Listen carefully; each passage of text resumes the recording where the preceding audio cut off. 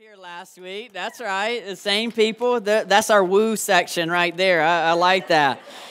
I love it. That's beautiful. Hey, if you've got your Bibles, would you grab them? Go ahead and turn over to Revelation chapter 2, verse 18. If you don't have a Bible, we'd love to give you one. So if you'll stop by the connection area right at the back before you leave, we'll give you one. You can also follow along at bridgepoint.cc/live if you have a smartphone or a tablet. Or you can look at the screen.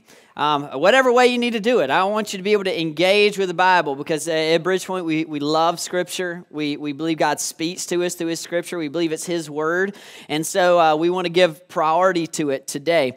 If you're taking notes, and I hope that you will, write down Tolerant in Thyatira. Now, I want you to look at somebody beside you and say, I want you to just say Thyatira. Okay. Now, do you think anybody, if you think you can say it 3 times fast, you could try that. You're going to sound real strange. There you go. I love this. Y'all are participating. This is good. This is a community experience right now. And so I love that. And just like you're engaging, I hope you'll engage as we jump in to God's Word. Today, we're going to talk about a church that was known for being tolerant.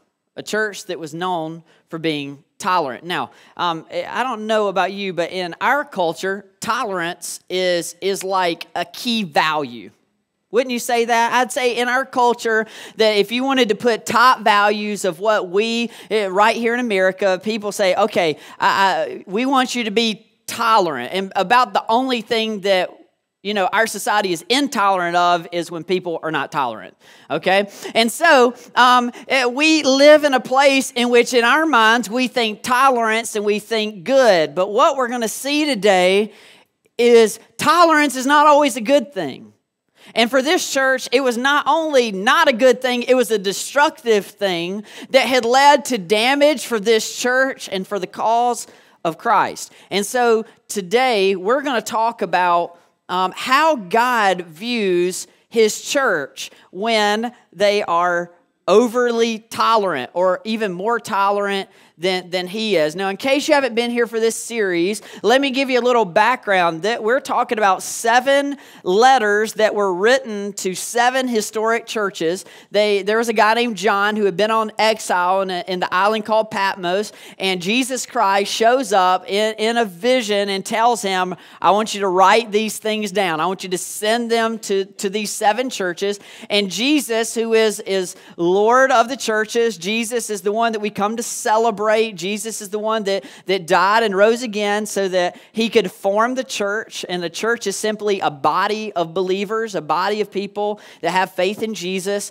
And He says, I want you to send these messages to these 7 churches. But you'll notice that we titled this sermon series, Urgent Messages to the Modern Church. Because this is what we believe. We believe the messages that we're covering not only spoke back then, but they speak to us today. That's part of the significance of 7. 7's the number of completion. And so these messages in this way are timeless. They go beyond the original circumstances and they speak to us today.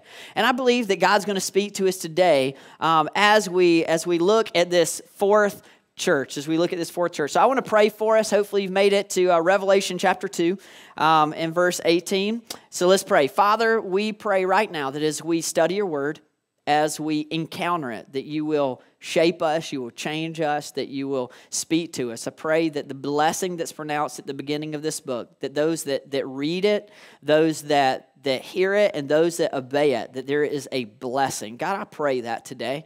I pray that each and every person here will be a participant in the blessing that you promise to those who listen and obey your word, who are not just hearers of the word, but also doers. So change us, enable us to do that. Give us ears to hear exactly what you want us to hear today from you. We believe you are going to speak to us. And we pray this all in the name of Jesus. Amen.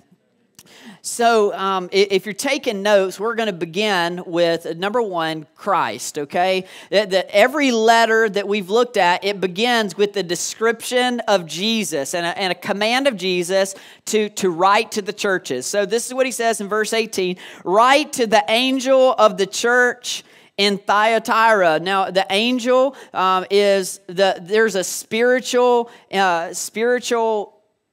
entity. It's called an angel. They're real. That's not a fantasy. That's a real thing. They're servants of God. They were created by God to bring him glory. But also what they do is they're servants. And he says, so the angel of this church in Thyatira, I want you to write this message. This is what Jesus' command is. Now, Thyatira, we really don't know how the church was formed. But if you look back in the book of Acts, in Acts chapter 16, Paul and all of his companions, Paul was a missionary and going and sharing the good news of Jesus.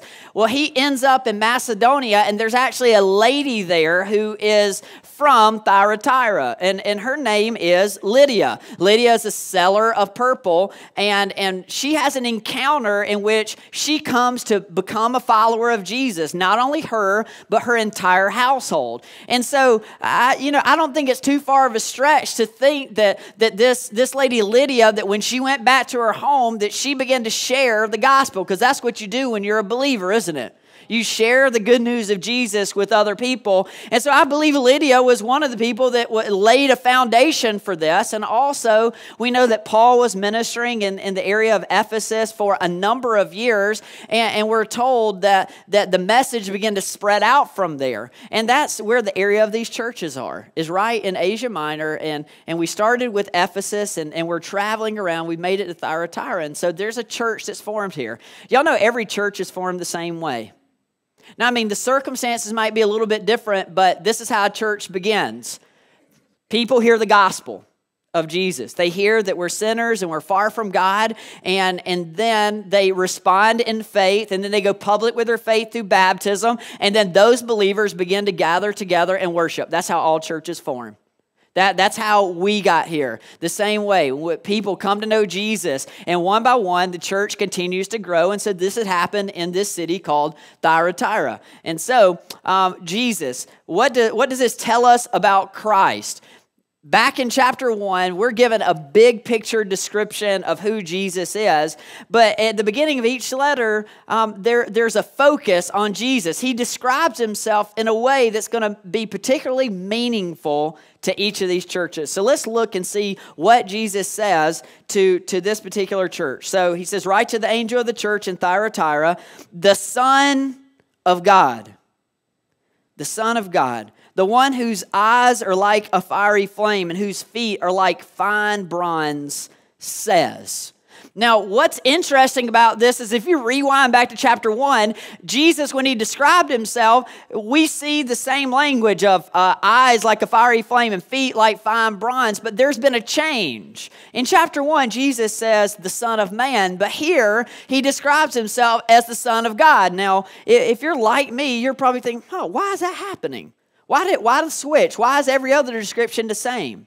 Well, partly understanding this city will help you to understand why Jesus refers to himself as the Son of God in this instance. The God that was worshipped most prominently right here in Thyatira was a false god by the name of Apollos. And if you know anything about some of these gods and goddesses, he was the son of Zeus. And Zeus was supposedly the main god. And so Jesus, to this city that often worshiped this one that was the son of the god Zeus, Jesus stands up and says, no, the real Son of God is here. The real Son of God is right here in your city to speak to you. And what an encouragement, because when we're dealing with Jesus, we're not just simply dealing with someone that is merely a man. Jesus is fully human. He was fully a man. He experienced the things that we experienced. He was born of a virgin, but he lived that life without sin. But we're also told that he's a Son of God. He is not only man, but he's God. Jesus is the only one that has brought these two things together. So when we're dealing with Jesus, when this church is dealing with Jesus, we're not just dealing with any old person. We're dealing with the God of the universe. And so the God of the universe says, the Son of God, the one whose eyes are like a fiery flame. He has these penetrating eyes that he can look inside of the church. And he looks at this church and he says, I know everything about you. There's nothing hidden from me. And the same thing that's true to the church is true for each of us. And so Jesus looks and he evaluates. And also it says that he has feet like fine bronze. Again, this is one more thing about this city. This city often had these guilds. And the guilds would kind of be like a union. It was where the center of life. And one of the primary guilds, one of the things that they had learned and discovered is they made a fine bronze. It was a stronger bronze than the others. And so Jesus to this church says, the ones with bronze feet, the one that is settled, the one that is secure and is looking over you, I have a message for you. It's a really powerful image, isn't it? You know, we always need to begin with Jesus. It's always about Jesus. It always will be. It always has been. And so for this church, the very first thing that needs to happen, and I believe the same thing that's true for us, is we need to set our eyes on Jesus. We need to realize who this message is coming from. It's coming from the God of this world, the one that created all things, the very Son of God, the one that can penetrate and see us, the one that is secure and steady and strong. And now he's got a message to us. So that's Christ. That's where we begin. And now Christ is going to say something. He's going to give a commendation to this church. He's going to tell them about something good about them. And let's be honest, they actually have a lot of things that are noteworthy, that are incredible about them. And so as we read this, if you're a follower of Christ, us as a church, we should take note of that. We should say, we want this to be a part of our church. We want this to be a part of our lives. So let's see what his commendation is today. He says, I know your works. I know them fully. I know them without error. I know everything about you. He says, I know your works. And now he's going to give 4 things. He says, I know your love. I know your faithfulness. I know your service. And I know your endurance. And your last words are greater than the first. I mean, that's pretty awesome. He says, when you first got started, things are starting off a little bit slow, but as you progressed on, you have increased in all of these areas. Your love is increased, your faith is increased, your service has increased, your endurance has increased, and you're better off now than you used to be. What's interesting is this is actually the opposite of what had happened in the city of Ephesus, isn't it? He had actually told them, he said, you've lost your first love, and you need to go back to where you started. Now, this church, he's like, no, you don't need to go back where you started. You've done some good things. So look at these. Every church should be characterized by love. Isn't that true? I mean, our God is a God of love. He's a God that loved us so much that he sent his son. And we are to be known not only by our love for God, but our love for one another and our love for people that are far from God. And so he looks at this church and he says, you've got love. You've got that going on. And that is so significant because people are going to know us by our love. A church that doesn't have love, a church that is known for division and fighting, a church that's lost its love for God and one another is a church that's struggling. But he says, hey, this is a strength for you. You're doing good. You've got love. So let that characterize you. Number 2, he says, you've got faithfulness or faith. You're enduring. You're holding on to Jesus. You're holding on to the things that you believed. And in the book of Revelation, the idea of enduring is it's a strong theme. And he says, hey, you're holding on. You're getting better. You're enduring. You're growing. No matter what trials have come your way, you're continuing to grow through those things, and your faith in Jesus is increasing. We just sang a song that says, give me faith. Hey, if you are a believer in Jesus, it's true that God's already given you a measure of faith, isn't it? I mean, because we're saved by grace through what? Faith. And so all of us have a measure of faith, but this church had increased in its faith. Don't you want that to be true about our church? The guy would say, I'm believing you for bigger things. I'm believing you for greater things. God, I'm holding on to my faith. I love in Ephesians 3:20 where it says, now to him who is able to do far more above and beyond all that we can ask or think according to the power that's at work within us. The only reason you're going to believe that God will do things above and beyond in our church, above and beyond in your life, above and beyond in and through you is because of faith. And so he looks at this church and they were a faithful church. They were a loving church. They were a faithful church.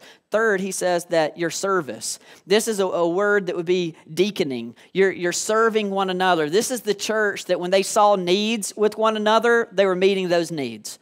They saw their brothers and sisters, and they were willing to give up things that they had in order to serve other people. This is a church that says, hey, we look around our community and we see that said they need a diaper ministry, and so we're going to start up a diaper ministry. Amen? That was a little plug for us right here. Because I think that's awesome. I do. I think that service, and I'll say this, I'll just, for our church, I see our church here. I believe we're a service church, that we look and we want to see needs and we want to see it around our community. And we want to see that continue to increase. That's what was happening here. This was the church that was active within the community around it. And they were serving one another.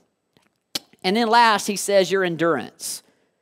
Endurance is the idea of keep going. Everybody, the Christian life is not a sprint. It is a marathon, right? And so often what can happen is people will start out strong. A church can start out with the right things, but then as time goes on, they start to lose track. But he says, you're enduring. So that's a pretty good list, isn't it? I mean, I love that. I love that Jesus says, hey, I've got a message for you, and I'm going to start by giving you some encouragement. I think this is a great thing to do. Take a cue from Jesus is let's speak life into one another. And we see one another with these things that are commendable. Let's speak them to one another. I think too often we think those things, but we don't say them. Isn't that true? So when you look around and you see other people right here in this body and you see ways that they're excelling in Christ, instead of first beginning to say, okay, here's what you're not doing, let's say what you are doing. Let's encourage one another. And so Jesus commends this church. But now we're going to see that there's a turn. He said, I know your works, things are better off now than they used to be, but now we're going to see that Jesus has a confrontation with this church. And before I've used the word criticism. I said it's a criticism. But this time, this is a confrontation because I feel like this is the strongest rebuke that's come to the churches so far. And we're going to see for all of the good things that they have going on, there's some things that they have going on in their church that are disastrous. It's unhealthy. And I think this is true. We often think of our lives and we think of our church, we think of a balance. We think, okay, well, man, look at all this good that's happening over here. Well, the good, I've got a couple of things that aren't so good, but look at all the good, right? But Jesus says, no, I'm going to acknowledge both of them. I'm going to commend you for the things that are happening within your life that are good within the life of your church, but we're also going to deal with the things that need to be confronted. And so let's read. What is Jesus? What's his confrontation that comes against this church? But I have this against you. I have this against you. This is divine displeasure. This is our Lord and Savior looking at his church, and he's saying, there's something that's not in line. There's something that does not bring me pleasure when I look down upon your church. And what is that?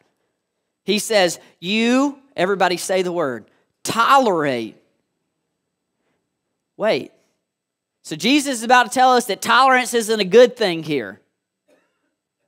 Contrary to our culture, he says, the problem with your church is you tolerate. And in particular, what you tolerate. He says you tolerate the woman Jezebel, who calls herself a prophet and teaches and deceives my slaves to commit sexual immorality and to eat meat sacrificed to idols. He said, I've got this against you.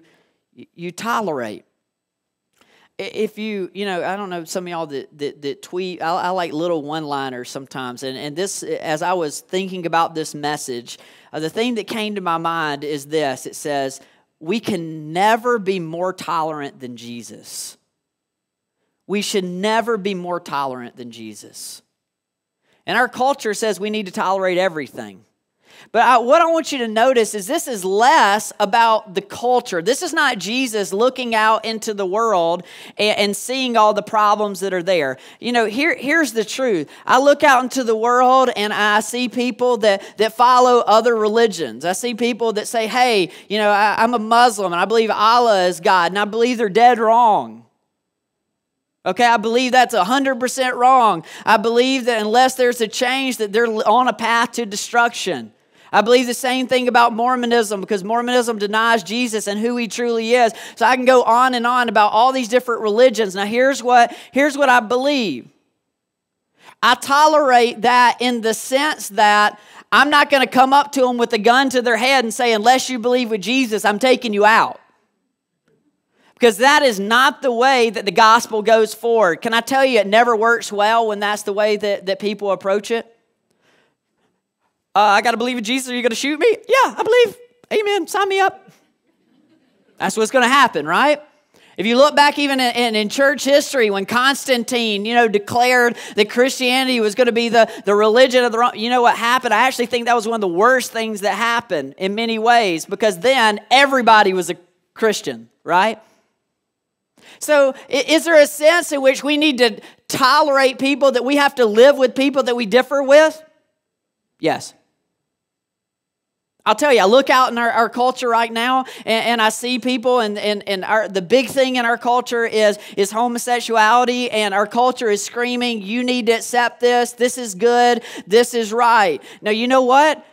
I'm going to give you a little story. I had a friend that was, one of my best friends all through high school. We even went to college together. We were hanging out with my family, and one day he came up to me, he said, hey, Eric, he says, I'm gay.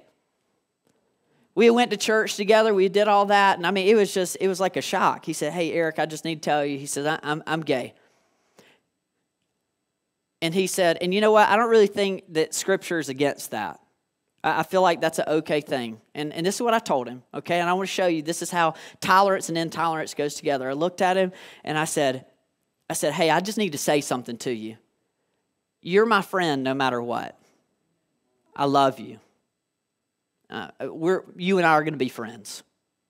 And even after this conversation is over, you're still going to be the guy that I grew up with. And that's not changing. But you need to know that Scripture's not on your side with this one. And so we had this conversation. It was really hard, and at the end of it, and we ended up talking about what it means to be a Christian. And he said, well, if that's really what it means to be a Christian, I think you're right. I was wrong. You're right. Scripture's against that. I guess I shouldn't ever call myself a Christian. It's the most horrible, ending to where that conversation, and things continue on to that day. We're still friends. Tolerance, but intolerance. Do y'all see that together? And so he looked at this church and said, this is not about us being jerks. I mean, there's no excuse for that within our culture. And often we're really good at casting stones at people outside the church. But who is Jesus dealing with right now?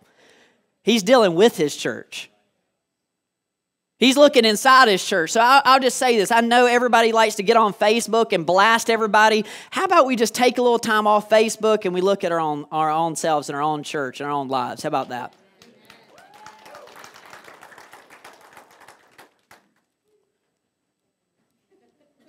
Yeah, I'm preaching today. That's happening. In case you didn't know, we just got to take the gloves off, right? We can't be a fake place. Let's talk about the stuff that actually matters to us, all right? So he says, you tolerate the woman Jezebel. Now, here's what's interesting. I want to say something about Jezebel. If you remember the last letter, he had told that they were following Balaam. But Balaam, they were using his name as a type. Balaam was an Old Testament, really a false prophet that was paid by a king in order to tempt the people of God and to fall into sin. In the same way, Jezebel is an Old Testament lady. She married the king Ahab, and between them together, they led Israel astray. They caused them to worship in ways they never should have worshiped. So those of you that are pregnant right now and you found out that you're going to be having a girl, Jezebel is not the name you want to do. I'm just going to let you in on it. If you come up and say, hey, Pastor Eric, in honor of the sermon that you did in the 7 series, I named my daughter Jezebel, I'm going to know you didn't listen, okay? I'm just going to be like, I'm going to pray for you, okay? And pray for them. That if you want to curse your kid forever, name them Jezebel, okay? So this woman, Jezebel, there really is a lady within this church, but they're using the name Jezebel. I don't believe that was really her name to show what she was doing, to point to the type of action she was doing. Notice what he says about Jezebel.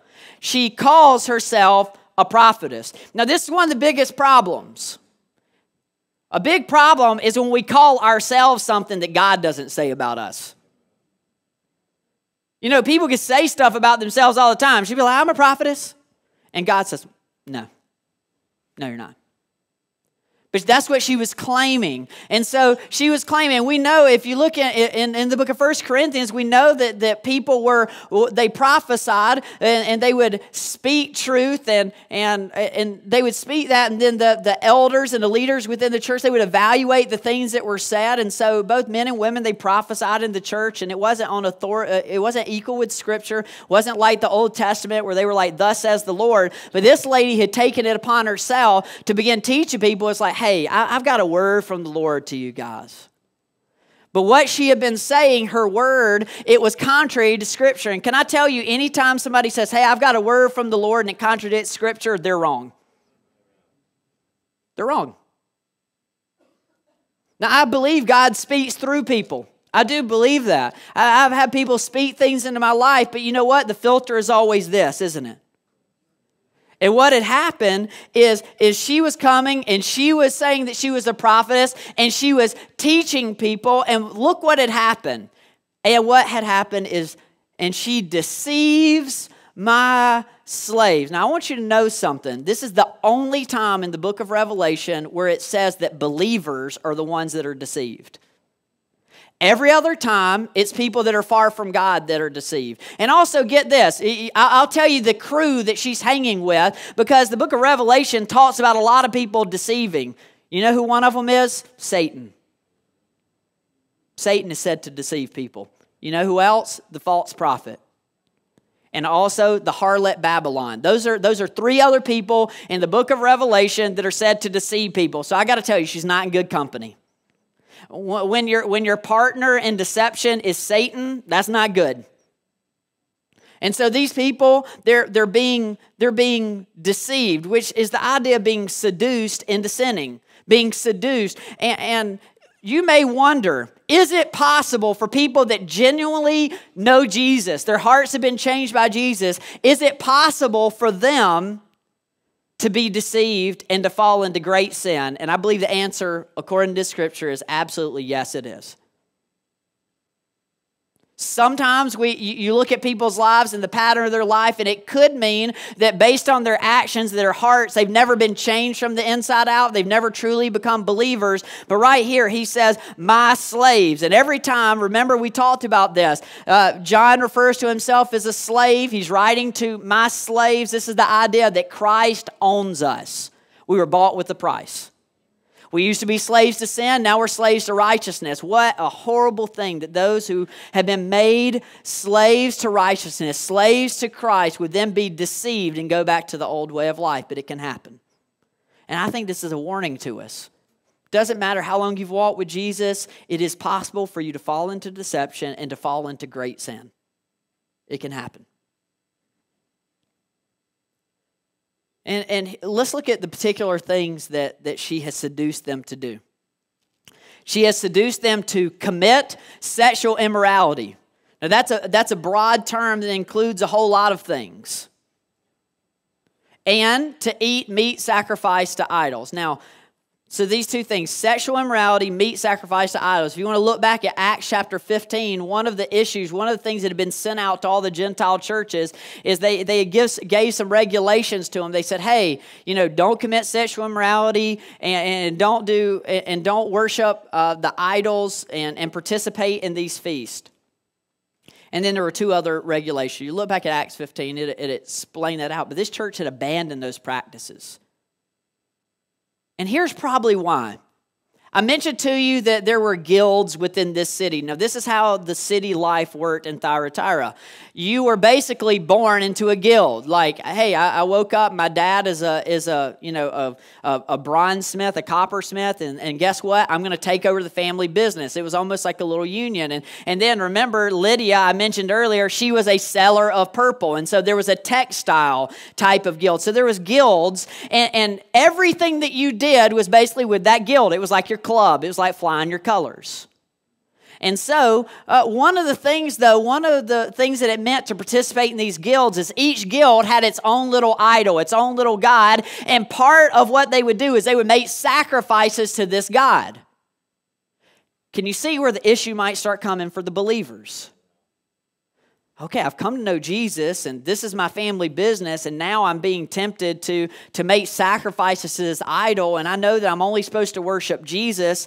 So what am I supposed to do? If I turn away from this, I could lose my job. I'm going to lose all my social standing. So this is a real temptation.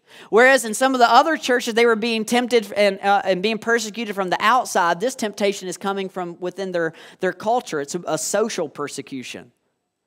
So you can imagine someone like Jezebel that comes around and she says, you know, it's really not that big of a deal. You don't want to lose your job, do you? I mean, you can worship Jesus and participate in these idol feasts. You can worship Jesus and commit sexual immorality. That's not that big a deal. And this teaching from her had taken root within this church so that they tolerate it. They participate in it. Nobody stands up against it. And the church has been led astray here. Now, you wonder, why would people tolerate something like this? It's very simple. Because anybody that teaches that we can have one foot in the world and one foot within the church, that's going to be appealing to many people, right? I can have Jesus and I can have sex with the person I'm not married with. I can have Jesus and I can have this inappropriate relationship. I can have Jesus and I can have my pornography. I can have Jesus and I can have my drugs. I can have Jesus, I can have my drunkenness. I can have Jesus and I can have whatever was in your old way of life. You can have both of them. That's really what she was teaching. That's not that big of a deal. But here's the bottom line with it. You can't have Jesus and your old way of life. You can't have Jesus and your old way of life. You can't keep one foot in the world and one foot with Jesus. It just doesn't work that way. Jesus says, I bought you with a price. I want all of you. I want every part of you. That's right. Amen. Clap your hands. That's good. And so this church these people had been deceived. Now I want you to notice something. I want you to see that Jesus now speaks to the consequences that are coming because they've taken this action. You know, if the last church we talked about was in compromise, these people have taken compromise to a whole new level. It so pervades the church, everything about this church. And so Jesus, he says, here's the consequences that are going to happen. He says, I gave her time to do what? Man, I just want to stop right there. How gracious is God? I mean, God, in the moment that he saw this happen, he could have said, boom, you're done. You're out. But how gracious is our God? You know, I think often we see the word repent or the call to repent. We actually view it as a law, as a negative. Can I tell you, when Jesus speaks repent to us, that's one of the most gracious things he could ever do. Because you know what he's saying? He's saying, I love you so much that I'm not going to allow you to continue in the way that you're going. And I'm giving you time to make a change. I'm giving you time to return back to me. And you know, that's ultimately what repentance is. Repentance is ultimately turning back to Jesus. It's turning back to his grace, because we were saved by what? By grace through faith. And so he says, I gave her time to repent. And you know what the news was? How did he give her time? I believe he probably sent some people to her to correct her false teaching. And the leaders of this church, if they're doing what they are called to do, then when they saw that she was teaching false things, they would have confronted her.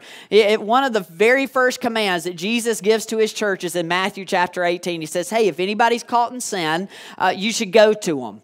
You should go to them in private. And then if they return from their ways, you've won your brother back, that's great. It's awesome. But if they don't, take someone else with you and go to them and talk to them, plead with them, call them to turn back to Christ. And you know what? If they still don't listen to two people, eventually you have to tell it to the church. And if they won't even listen to the church, then eventually that person has to be put out. Why? Not because Jesus is mean, not because the church is mean, but because ultimately a person that shows themselves of being unwilling to repent of sin is someone that is demonstrating that their heart really hasn't been changed by Jesus. And so he says, so we're going to put you outside of the church because that's really where you belong. By your actions, you're showing yourself as one that's not a believer. So we're not going to treat you like a believer. And the ultimate hope of doing that is so that people will turn back to Christ. The ultimate hope is so that people will see the error of their ways. And so, church discipline's a real thing, and it can get messy, and it's not about being mean. And everybody can say, well, that's not very tolerant. Can I tell you, God is gracious. The fact that he says, send this person, and then this person, he says, I give you time. And you know what? For some of you, God's been giving you time. There's been something in your life that you know shouldn't be there, and God says, I'm giving you time. But here's a warning to us. Eventually, time runs out. He says, I gave her time. But she does not want to repent of her sexual immorality. Why would you not want to do that? It's because ultimately sin is pleasurable for a moment. It feels good. She probably liked the attention of everybody looking to her as she's this guru within the church. He says, I gave her time to repent, and she did not. And so there's going to be a consequence for her. We actually are going to see that there's consequences not only directed to Jezebel, but to two other groups. So let's look at Jezebel. He says, what's the consequence for her? He says, look, I will throw her into a sick bed. It's actually literally, I will throw her into bed, which is an interesting thing. It's like he's saying, hey, if she wants to tell people to commit sexual immorality, if she wants to lay in that bed, I'm going to throw her in a different kind of bed. I'm going to throw her in a sick bed. I'm going to throw her down. Now, you know what's interesting is if you look back at 2 Kings 9, which talks about the original Jezebel, she was actually thrown off a wall to her death. And that was God's judgment on her sin. We often look back and say, well, God, isn't that really harsh? But I want you to see that often the judgments that happen in the Old Testament are pointing to the future judgment that happens when people do not turn from sin. And ultimately, judgment happens when we're separated from God and we actually go to a real place called hell, there forever. That's the judgment. So all these other judgments we read in Scripture are ultimately to point us to say God is serious about sin. He's serious about His glory. He's serious when He says something. And what had happened for Jezebel is, we do one of two things when we encounter God's Word. We either let God's Word change us or we seek to change God's Word. Did y'all just hear that? I want to say that again. We either let God's Word change us, that would be the repentance factor, or we try to change God's Word, and that's what she had done. She had said, hey, what God said, that's not really it. Isn't that what we've been dealing with from the very beginning? Satan said, did God really say? And absolutely nothing has changed. We still hear voices say, did God really say that? We live, and it's not just the world that's trying to rewrite what God says. It's the church that often begins to start rewriting what God says. The things that God has made very clear, the church that follows the pattern of Thyatira, we begin to look at the clear things that God says, and we'd say, well, because our culture is changing, I guess we need to adjust God's Word. No. God doesn't need to change, we do. And she was not willing to do it. So it says she's going to be thrown onto a sick bed.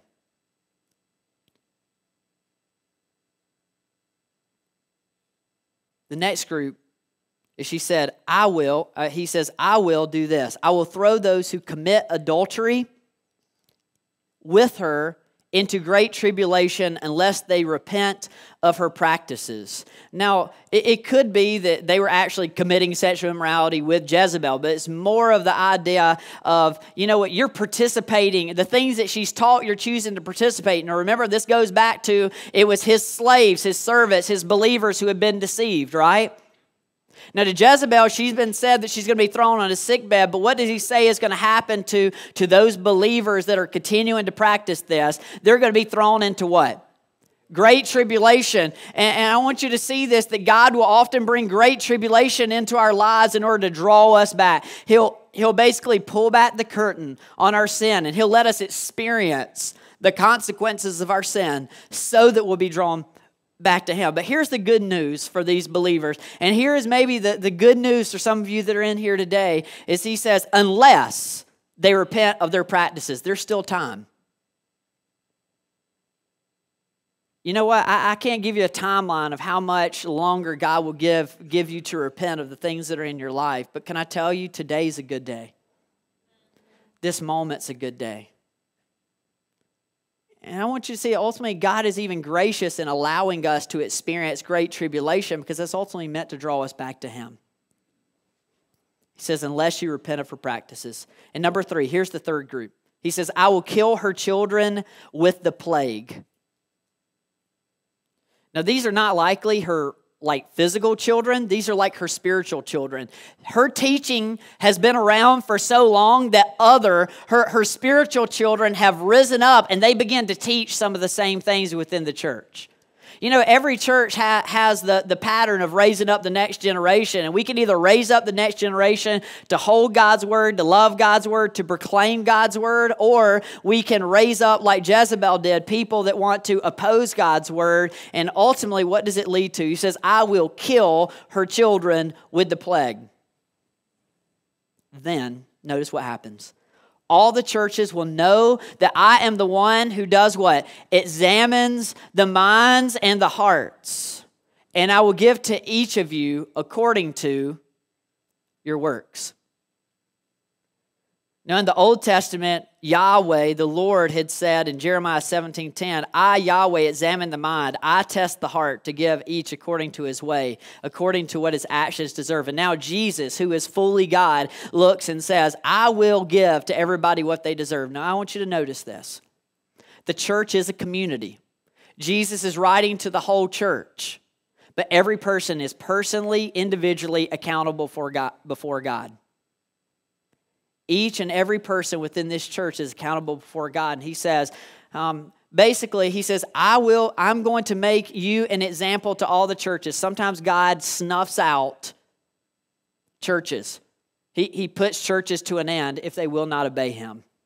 And He does it as an example to other people to say, here's what happens when you compromise. Here's what happens whenever you do not follow God's word. I'll put an end to it. Now, imagine for yourself that you were a believer within this church and you had actually not participated in these things and you actually had tried to stand against it. The words that have come so far are harsh, and you're thinking, what's for me? Now I want you to notice something. Jesus finishes by giving comfort to those believers who have remained faithful. This is what He says. I say to the rest of you, in Thyatira, those of you that haven't participated in these works of Jezebel, those of you who have not tolerated this, those of you who have stood against it, those of you who, even though it meant persecution for you, even though it meant social damage, you've stood firm. You haven't participated in the idol worship. You haven't participated in sexual immorality. To those of you who do not hold this teaching, who haven't known the deep things of Satan, as they say, I do not put any other burden on you. I do not put any other burden. Now notice he says the deep things of Satan, as they say. Most likely he's making a reference because Jezebel and her children that had risen up to begin teaching these things, they said, oh no, these are the deep things of God. I know on the surface it seems like that sexual immorality is not a good thing. I know on the surface it seems like that, eat meat and sacrifice to idols, participate in this is not a big thing, but I'm going to show you the deep things of God. And Jesus looks and says, she's not showing you the deep things of God. She's showing you the deep things of Satan. Just like that there was in Smyrna, that there was a synagogue, and they believed that they were worshiping God, but he calls them a synagogue of Satan. So he says these teachings actually come from Satan himself, who's a liar. The rest of you don't hold this. Those of you who haven't experienced this, those of you who have withstood and stood against in this place, he said, I do not put any other burden on you other than this. Verse 25, hold on to what you have until I come. He basically says, keep doing what you're doing. Keep holding on. Keep standing firm. Keep believing God's word. Keep obeying God's word until I come. Because Jesus was going to come in judgment. And now he gives a promise. I love this. Verse 26. The one who is victorious and keeps my words to the end, I will give him authority over the nations. And he will shepherd them with an iron scepter, and he will shatter them like pottery. He quotes from Psalm 2 right in this moment. And what he says is, Jesus is the one that's been given victory and authority over all the nations. And to those that overcome, to those that can maintain their faith in Jesus, he says, I'm going to share this authority with you. And my rule is going to be part of your rule. And in some way, the judgment that's going to come through Jesus, believers will participate in that as well. He says, you have withstood, and because you've been victorious, I'm going to share my authority with you. I'm going to give you a place. And then the second thing he tells them, he says, just as I received from my Father. Verse 28, he says, I will also give him the morning star. So he says, I'm going to give those of you that overcome, I'm going to give you authority. And this is true for every believer. We will rule and reign with Jesus Christ. What an incredible thing that is, isn't it? But then he finishes by saying, and I will give you the morning star. I think this is beautiful. In Revelation 22:16, you can write this down, look at it later. Jesus says this. He says, I, Jesus, have sent my angel to attest these things to you for the churches. I am the root and offspring of David, the bright morning star. You know what this ultimate promise is? That when you overcome, you get the greatest gift that you could ever get. You get Jesus. You get Jesus, not only now, but for all eternity, for those that overcome. You know, that is the best thing about being in heaven. As great as it's going to be for me to see my grandmother, as great as it's going to be to see all the saints in glory, the thing that's going to make heaven so glorious and so great is I get Jesus face to face forever to those that overcome. So if you're here today, I just want to say a word to you. Maybe you're like this church and he says, repent. There's still time.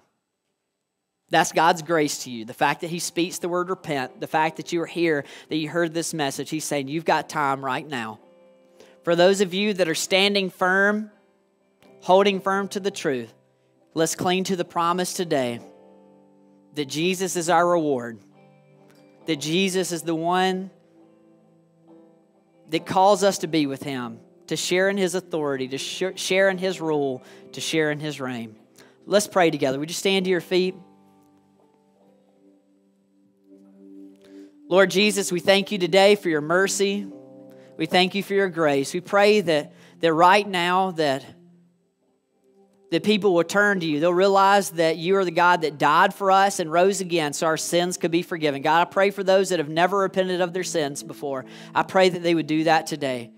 God, for your church, for those that have repented, that have faith in you. God, if they look and see their lives are contrary to what you say in your word, I pray they would repent and receive your grace and be right back in receiving your mercy and a right relationship with you. God, to that end, enable us to be obedient to you, so that we receive all that you promised to us. We pray this in your name.